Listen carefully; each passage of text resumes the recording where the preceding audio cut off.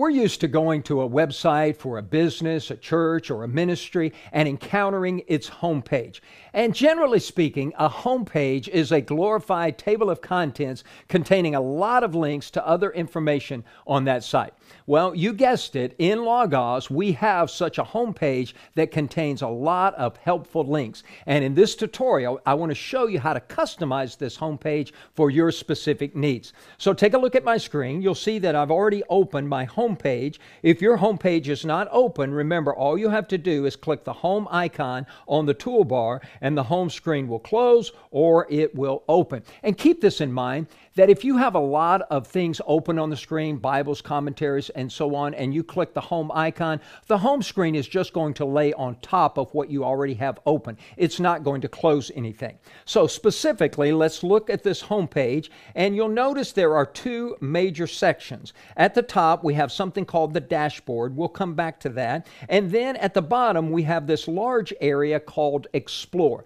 And Explore contains all of these info cards. And these cards will take us to a variety of places. It could take us to some information within our library. It could take us to a Logos blog. It could take us almost anywhere. So how do we customize this Explore section?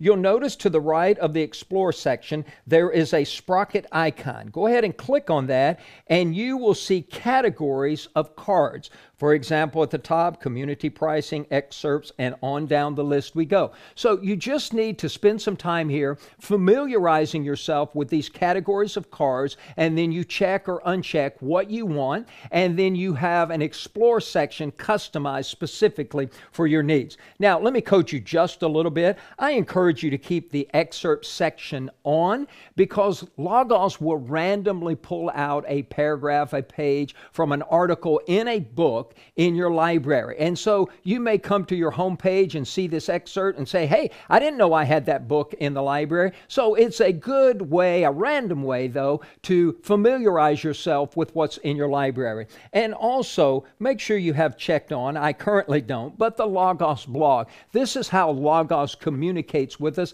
And so rather than going outside of your software to go to the Logos blog page, Logos brings the blog right here to you. So customize the Explore section for your liking, and each day when you start Logos and click on the home icon, then your home screen will generate with all of these Explore cards. But now let's get to the dashboard at the top. The dashboard is where you have some very helpful links to take you quickly into a variety of types of Bible study. And so I'm going to coach you just a little bit here.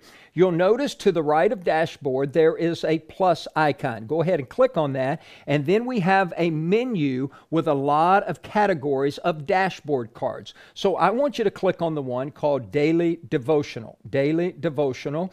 And then there is a window listing all of your calendar devotionals. So let's say you like starting your software and then immediately reading a daily devotional. Well, this will place a card on your dashboard. All you have to do is click that card and you'll be taken to your daily devotional. So I'm going to click in the find box here and type the word utmost. I like Oswald Chambers, my utmost for his highest, so I'm going to check that one. And then in the lower right, click add, and notice we have just added a dashboard card that will take us to that daily devotional. So put your favorite daily devotional there. If you want 2 or 3, you certainly can.